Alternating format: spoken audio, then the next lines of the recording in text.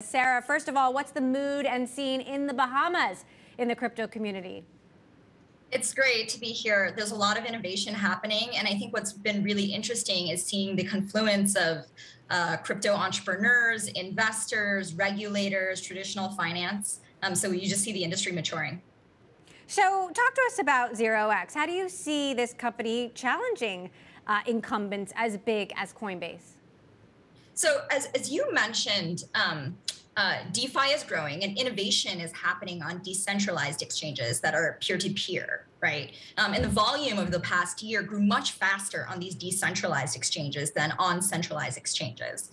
But then these decentralized transactions, they bring their challenges. And just like Web 2 needed open protocol standards to succeed, like HTTP, so does Web 3. And 0x is that open, most trusted protocol for the exchange of tokenized value. It's a public good. And 0x Labs builds commercial products on top of that public good. Now, where does, it's funny, we used to hate talking about regulation in finance because it was boring. But at the same time now, it is central to the emergence of this ecosystem. Big exchanges are struggling with this. How do DeFi exchanges think about the emerging regulation ahead?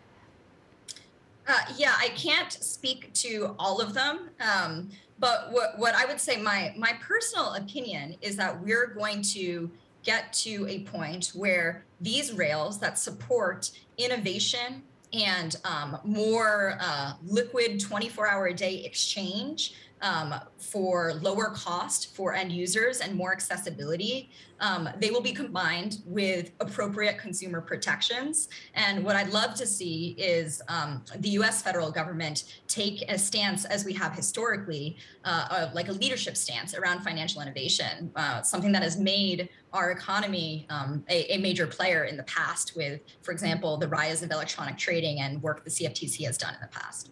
What about self-moderating a little bit here? Because, while DeFi has its promise, there's a lot of worry about rug pulls. There's a lot of worry about things that could go wrong for consumers, and we've seen it a lot over the last year or so. So if you're a consumer thinking about DeFi, how do you look for the right places to go? Yeah, I would say you're absolutely right. I think that there's two sides of this coin, or I guess three, right? You have regulation, then you have platforms that can design products, even decentralized products that are safer and abuse aware for consumers. And then there's just a huge component of consumer education around this new realm of finance.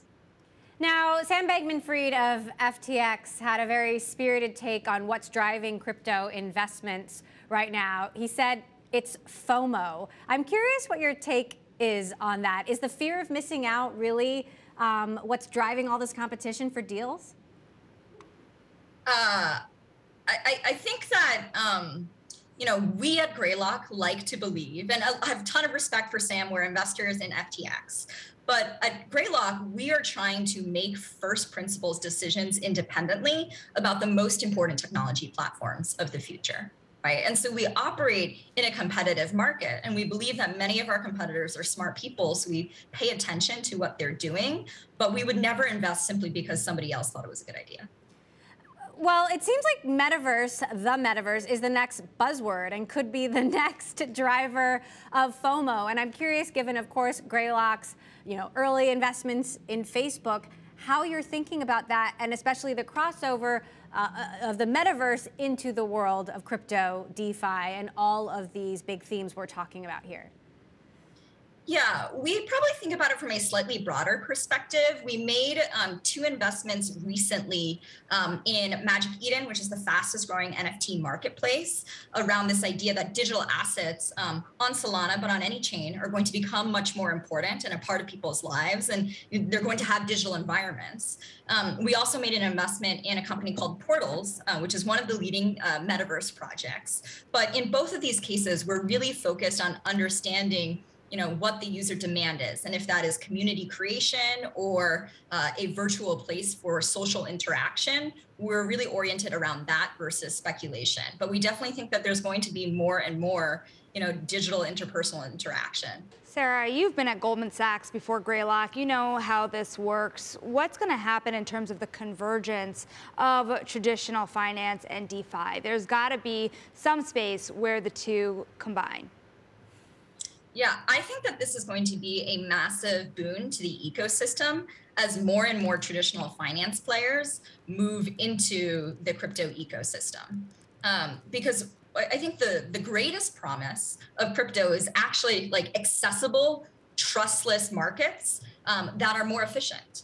And the big institutional players, be they hedge funds or banks or market makers, they provide liquidity and efficiency in markets and help them operate better. And so I think that a lot of traditional finance organizations have been waiting for increasing regulatory clarity. But I'm really encouraged that you see firms like Goldman Sachs or Citadel say explicitly, we're making moves into crypto and we feel more comfortable about the risks. I think that will make the entire ecosystem more liquid and more mature. Sarah, you're in the Bahamas. A lot of people are there. About 2,000 people are there right now. What's your biggest takeaway? I think it's really what you said, which is we're at a point of, the maturity in the ecosystem where the most important thing is actually figuring out how to enable institutions and the next wave of consumers to enter the ecosystem and use the rails of crypto in ways that are, safe and legal. And I'm really encouraged that there's so much discussion of that at the FTX conference.